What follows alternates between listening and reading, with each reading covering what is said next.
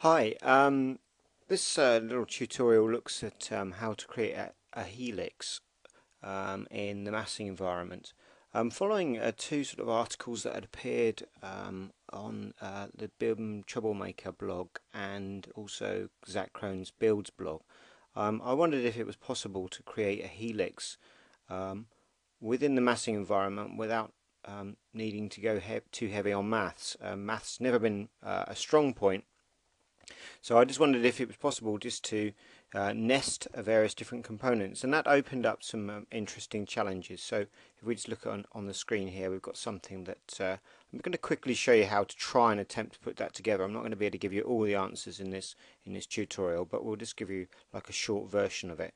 So what I actually started with was a circle in the massing environment. So you see here the reference line, which is driven by a radius, and you'll notice here it's got a couple of points, and then there's a line drawn between these 2 points.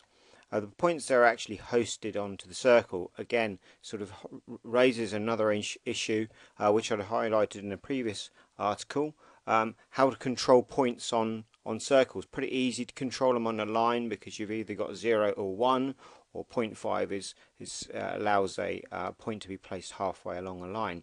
It's different with circles because it relies on the formula of 2 pi. So if we have a look at the types over here, save that a second, and just come in here, and I'm going to try and step you through some of these formulas.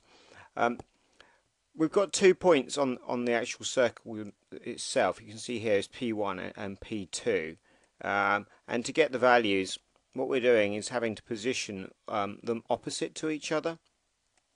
So obviously we have the radius that's driven here, but the main focus really is controlling the subdivisions. So as I said, to calculate the subdivisions based on radians of these points on the circle, you need to take 3.141593 multiplied by 2 and divide it by 360 degrees, which obviously gives you a 1 degree radian for each point as it goes around the circle.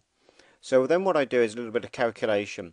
What we've got a value here, which is our t value, so that's degrees, so we can cross-reference it here, degrees multiplied by the subdivisions, okay, and that will give us our first t value. So we place that first t value there, and then what we say is p1 plus 1 times pi. Okay, so that gives us the opposite position. So what I've done here is I've set up some types, and you can sort of see this in action. So if we say 45 degrees, we've got an angle of 45 degrees there. Okay, so 45 degrees multiplied by the subdivisions, which is this value here, gives us this t value.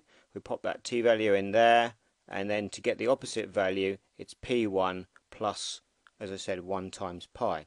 Okay, so we can get that to go all the way around the circle, and as I apply that, you'll see the line move its way around the circle.